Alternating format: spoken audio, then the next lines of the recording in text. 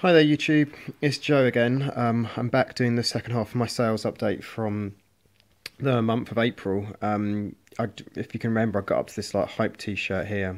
Since doing the video, they've done an eBay, they've updated the eBay app so you can't get that sort of screen. Well, I can't seem to find it the way which displayed it slightly nicer, so we've got this one which isn't quite as good, but should hopefully do the job. Should show you what I sold and prices that I got.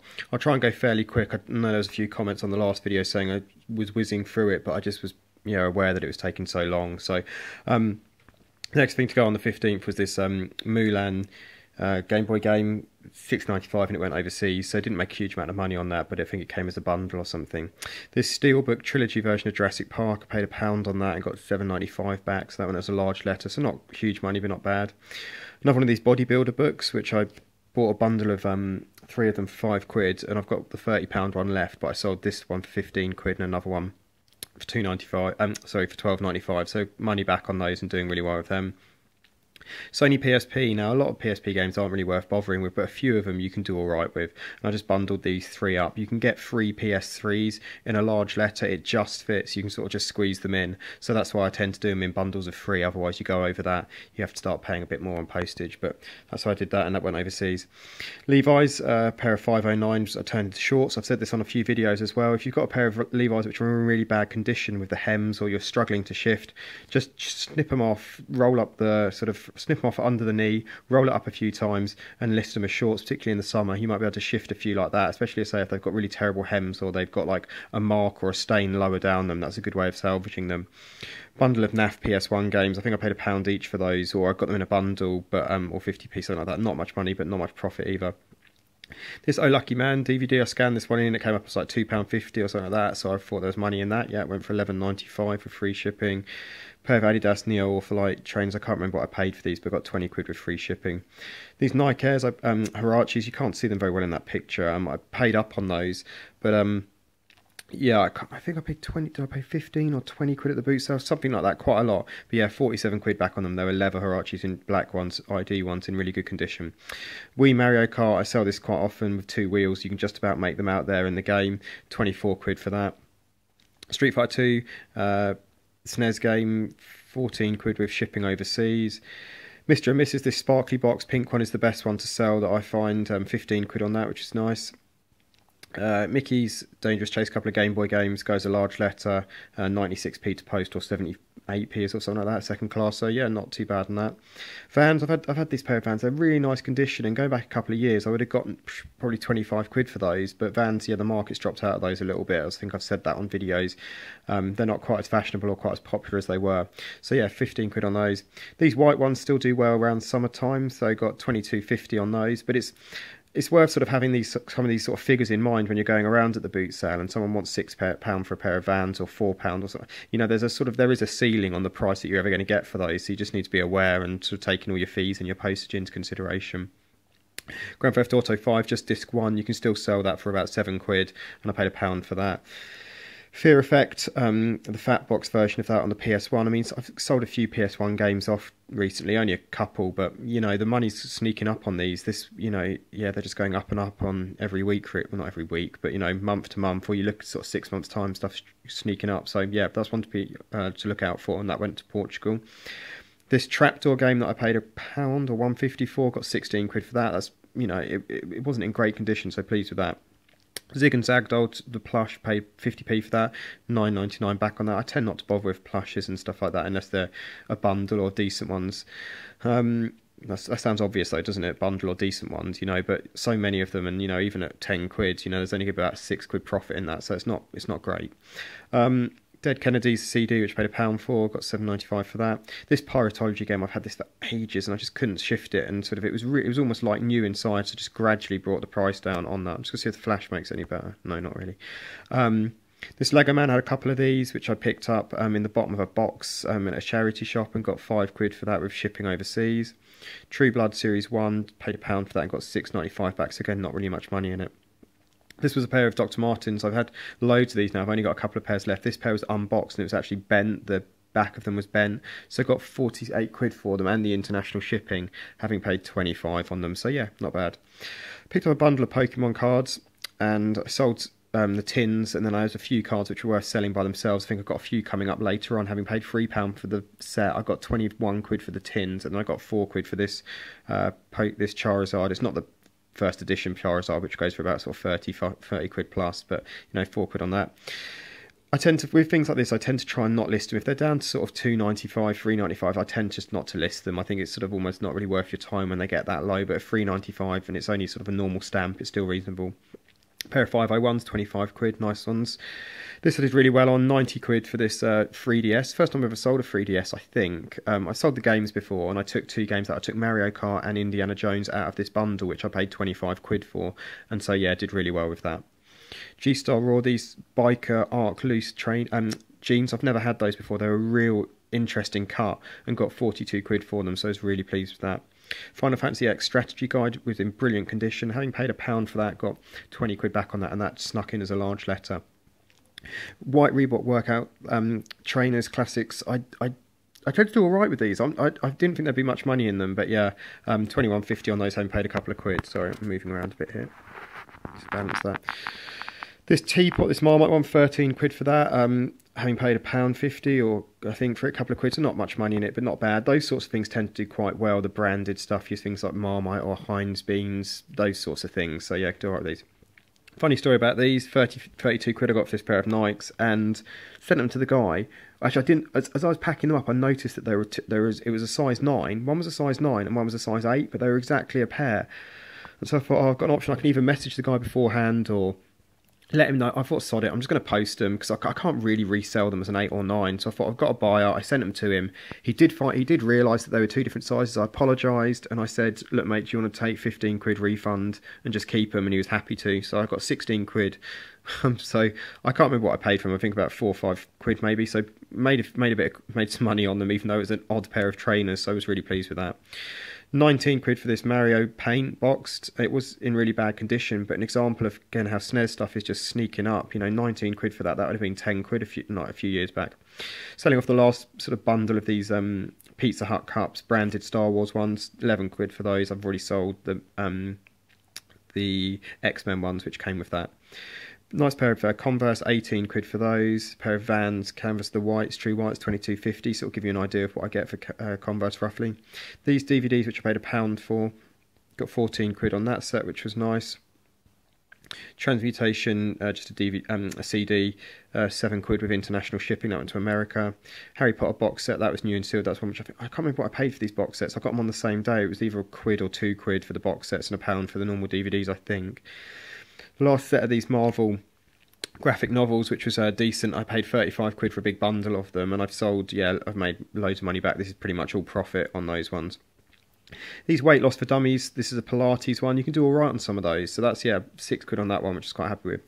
This Steel Battalion and the Line of Contact, I've got 10 watches on this currently because this guy bought it and then didn't realise that you have to have a specific controller to play it. So unfortunately that's been refunded.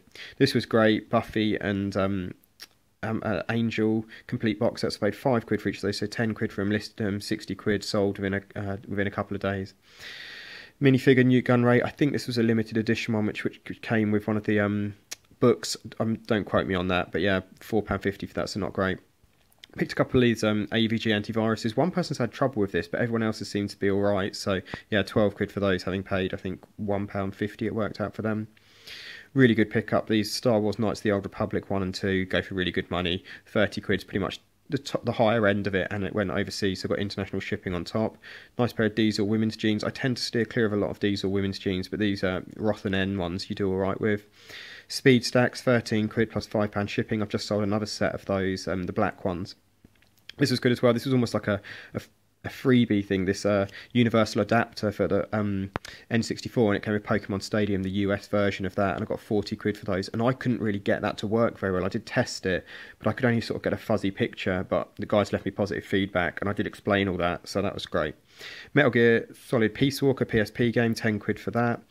These were really nice. The second set of these I've had, these Sony data cartridges. Do look out for this sort of stuff, sort of old, not old media, but, just sort of media that isn't people don't not everybody's going to use. These went to a CCTV company, interestingly enough. So I guess they use them to record data on and so on. So yeah, 40 quid for those. Having paid £8 for the whole set, and I had 2 of those, and I got the same price for the last ones. Donkey Jacket, another CD, 8 quid for that. Ben 10, this Omnitrix stuff, I only picked that up because they're like 50p each, and I know people do well with them. Those weren't even complete, but a tenner, so yeah, I made a bit of money. If I could find a big bundle of them, I'd probably go again with them, but not for just 1 or 2, not really worth it. Converse, these weren't in great condition, but 18 quid on those. PS3 games, the Lego ones always do well bundling up, so 16 quid for that. Lego Batman, 7.50, an international shipping Wii game. Nice sale here. Ocean Trader board game, having paid 2 quid for this, or no, it might have been £1. I think it was £1 or 2 quid for it at the car boot sale, 70 quid. So yeah, great sale there. A couple of Xbox Connect games, either I paid £1 each or something like this, or 2 for £1 at either the boot sale or charity shops, and not much money in those. The Connect game's not really worth bothering with. This Lego DC alarm clock, which I got for a couple of quid, got 10 quid back on it. His cape was quite frayed and it wasn't in great condition. Wouldn't bother again with that really. Dad's Army, the complete box set. This was one of the ones which I got out of that of those the family at the boot sale for a couple of quid. They had loads of sealed media, so that was a really nice sale. Lego Marvel, 9 quid for that game. Superheroes, which I got out of the 3DS bundle. Converse size 4 Chuck Taylors, 20 quid for them. These green ones were in quite nice condition, paid a couple of quid for them and got, or maybe 3 quid, got 20 back. These I've had for a while, these ugly little Air Force Ones, 10 quid just to keep dropping the price. Wii Sports, yeah, the original game. I tend to put things like PAL, 5, bowling, golf, tennis, baseball, boxing, because if you just type in Wii Sports in when you're doing the search, you get so much come up. So you really want to try and you get all the accessories and any sports sort of related games. So I find putting the word 5, because it has 5 sports and those things in it, help refine your search. And I find those sell really quickly. Maybe $6.99 is a little bit underpriced, but yeah, I was pleased with that. Game Boy game, $5.29 with free shipping. Nike crib trainers, these are like the real tiny baby ones. I paid a couple of quid for those, sold really quickly. These Nike Rift, it always amazes me, people buy these 20 quid, home paid 3 quid for those. Pair of Air Force Ones which weren't in very good condition, 15 quid. Simpsons, that's got refunded. Why has that got refunded? Oh yeah, that the person bought it and they just said it scratched up and it wasn't playing, so I've got it sent back. So I will I'll resurface that one and yeah, just sell it again. So that was that. Motown PS2 game, that one's worth picking up and selling by itself, $7.49 on that. Pair of Converse, they sort of like, I don't know if I should click on this. Oh yeah, it's going to mess me up now. Yeah, they had sort of a skull pattern on them, which was really nice. So yeah, they were quite a nice pair of trainers. Now I'm going to struggle to get back here, aren't I? Oh no, let's see. Yeah, there we go. So they were decent. Oh, what have I done? Sorry about that. Yeah, so where was I? The Witcher enhanced PC game. Got 10 quid on that. It was a big box, so it had to go as like a £2.70 Hermes parcel, so that wasn't a great amount of money in that. 4 Smiths CDs, having paid like sort of 10p's, 50p's for those. You can get, I've said this again, I'll say it, you know, you can get 4 CDs in an F3 bag, still goes a large letter, so that was £1.68 to post those, so that was nice. Vintage Rummy Cub, 12 quid, not great, but not bad. Halo 2, 1 and 2 got $12.99. Those were in mint condition, had all the bits and pieces in there, so that was really nice. N64 with a couple of games, 50 quid for that, and 2 sort of generic controllers, so I was pleased with that sale. John Adams Hot Wires complete, interesting. People are selling this for 15 quid. Mine was at 25 quid, so I picked that off, so I was pleased with that. Another Game Boy game.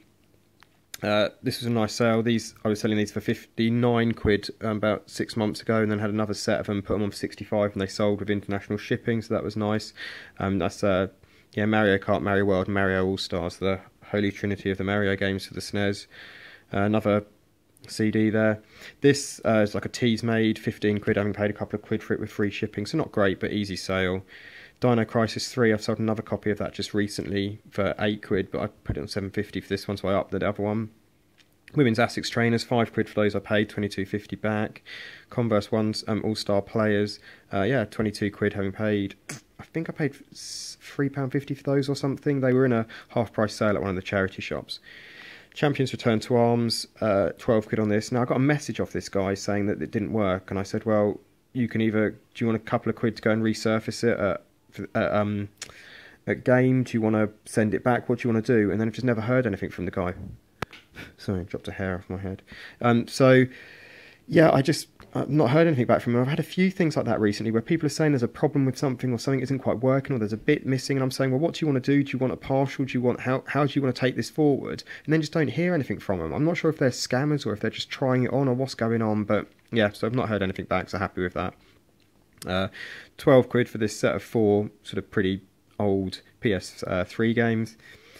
This is always a good seller. New Super Mario Brothers, 13.79. I think you can maybe get 15 quid, but my manual was really bent in half and really bad condition. 5 SingStar games, 16 quid on that with shipping.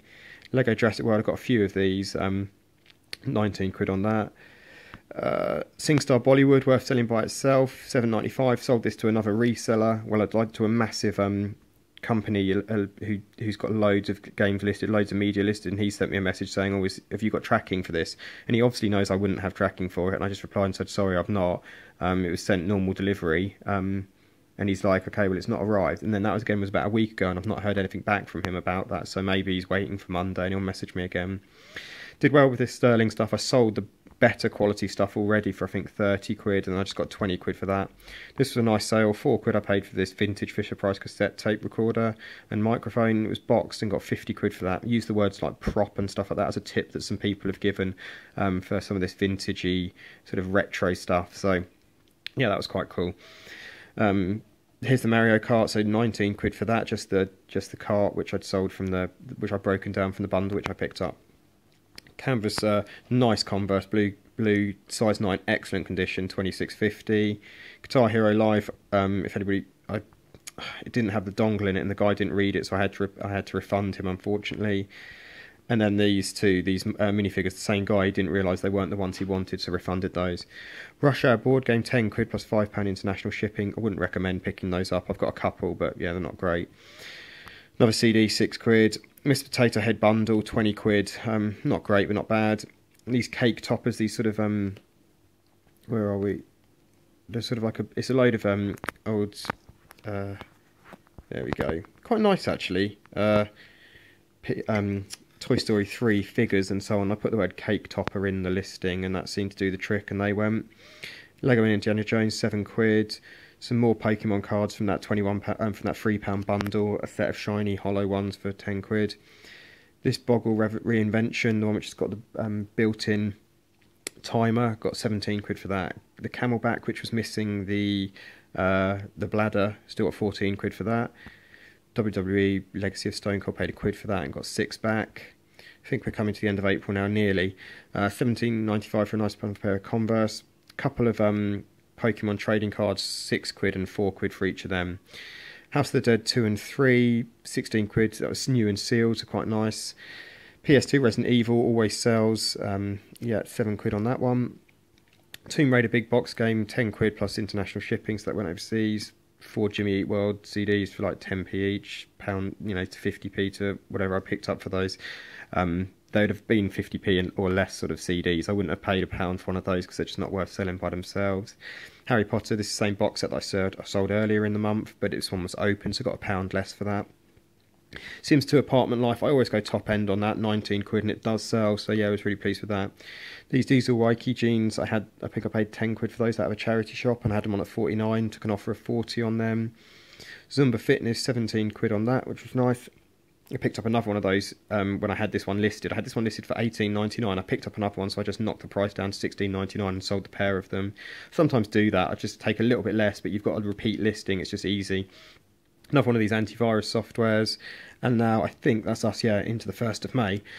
So there we go. So that's got through it. So yeah, the April was particularly good. My sales have slowed down a little bit this month, but still doing all right. Still had some pretty nice things, some interesting things on there.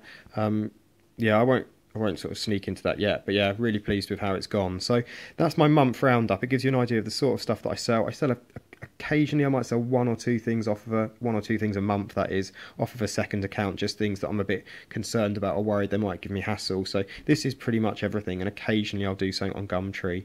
But yeah, I hope that gives you an idea of what you can do in a month, I suppose, if you've got decent pickups or you've got like a good amount of time you can spend on it. I mean, my eBay business, I'm getting up at 6 o'clock, sort of 2.5 hours before work most days, and that's the time which I spend photographing and listing. So yeah, it doesn't happen by accident, this stuff. You've got to graft and you've got to make sure you're getting it listed and do the research and the cleaning and so on and so forth. So, yeah, this is, I suppose, the culmination of 5 years of growing and developing a business, and yeah, what you can achieve if you've got like decent stock and decent, just a fairly good system for getting stuff listed and getting stuff on. I try and list items that have like a slightly higher value. I try and only list items sort of under the £10 value that are just one photo or a repeat listing, just to try and maximise my time. So stuff like this vintage rummy card probably wouldn't bother with. Again, not really worth my time. It's only going to be sort of £5-6 unless I could find exactly the same one, so I'll have the listing saved. So yeah, that's how I try and do things. That's what I'm about. I hope that gives you some sort of insight. I hope your sales are going well. I know it's been a tough May for a lot of people, but you never know, things will hopefully pick up. Cheers guys, best of luck, bye.